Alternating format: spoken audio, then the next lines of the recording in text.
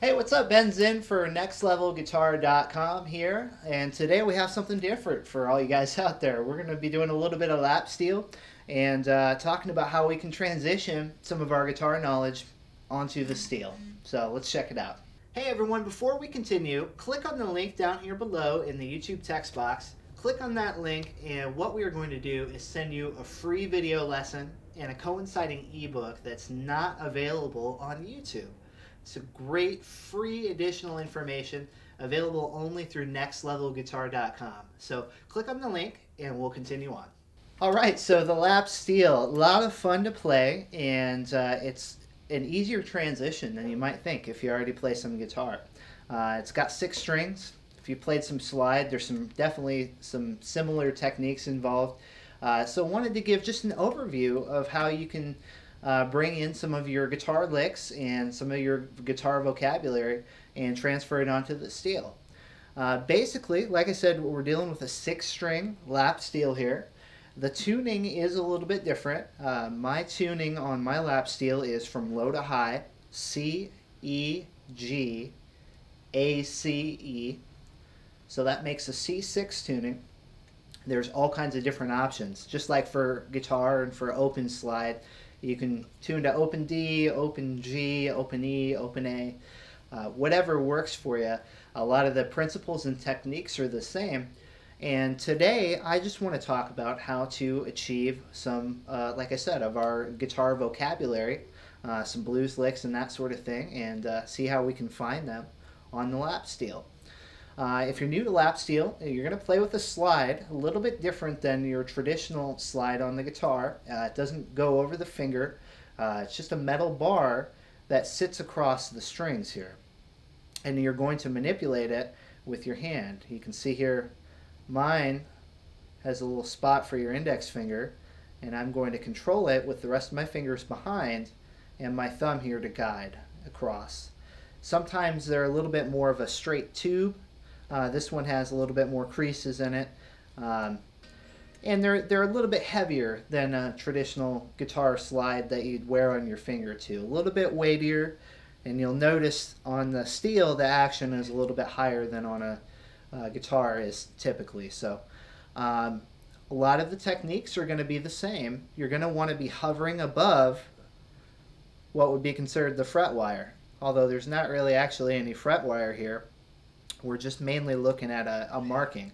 That's going to help guide us to provide the correct intonation. So when I play a note on the steel, I want to target my slide. If I'm targeting this line right here, that's going to be the 3rd fret.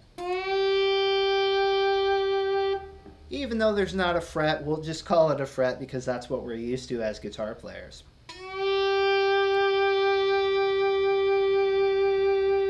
And just like if you've played slide, you can shake that bar back and forth to achieve some vibrato.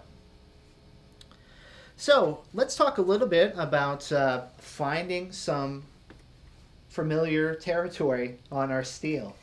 As guitar players, we all know and love power chords. So to me, that's the first place we're going to start. We want to be able to find some 5th intervals or some power chord positions no matter what tuning we're in. If we're playing C6, you can get some great power chord sounds out of strings 6 and 4.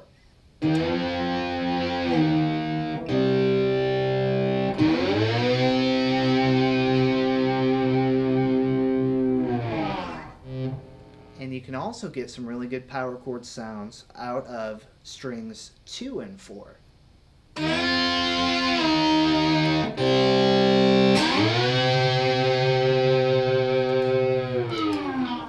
So power chords, great place to start for playing some riffs on the steel. And something that I did when I first started playing steel was I just took all of my blues and rock pentatonic licks and I worked out where they are on the steel. So we're going to play some very familiar sounding examples. If you've been playing guitar and listening to guitar for some time, I think you'll find these to be very familiar, and all we're doing is just transitioning to the steel. So our next example.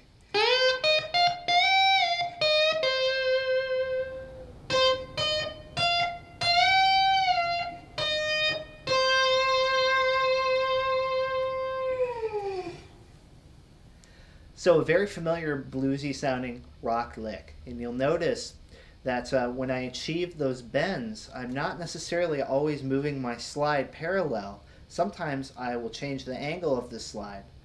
And I like to think about this as the same way as if I'm bending a note on my guitar. I'm bending the note up, and the same sound is achieved through angling the bar and then returning it to a straight position. To me, it sounds just like bending a note on the guitar, and that's what we're after today.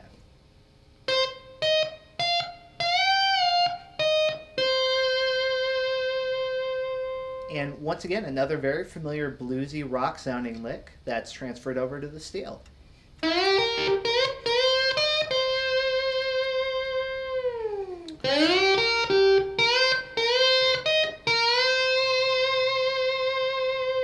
So continuing to add from our vocabulary on the guitar, we can now start to string together a longer series of notes, much like we do in position and with some of our pentatonic scales on the guitar.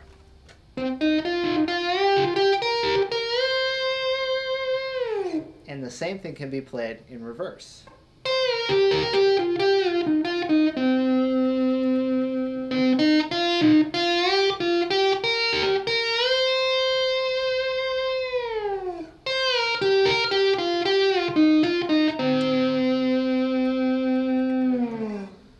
And we can even transfer some of our other favorite techniques from the guitar, like a hammer-on pull-off or a trill. You know, this whole thing when we're rapidly hammering on, pulling off of a note, we can adapt that technique for the steel as well. We'll just take an open string, and we will strike the bar, with the bar rather, we'll strike the string, and just kind of bounce it on the string.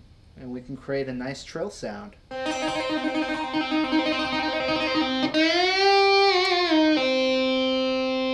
And close it out that way.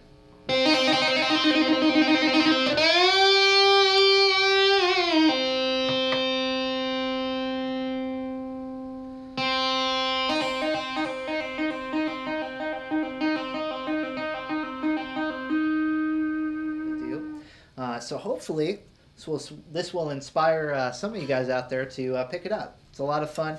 Encourage you to check it out. And also encourage you to head over to nextlevelguitar.com. We have so much great content there for players of all skill levels, all styles, a lot of great stuff. So nextlevelguitar.com is the website. Thanks again for checking the video out today, and I'll see you guys next time.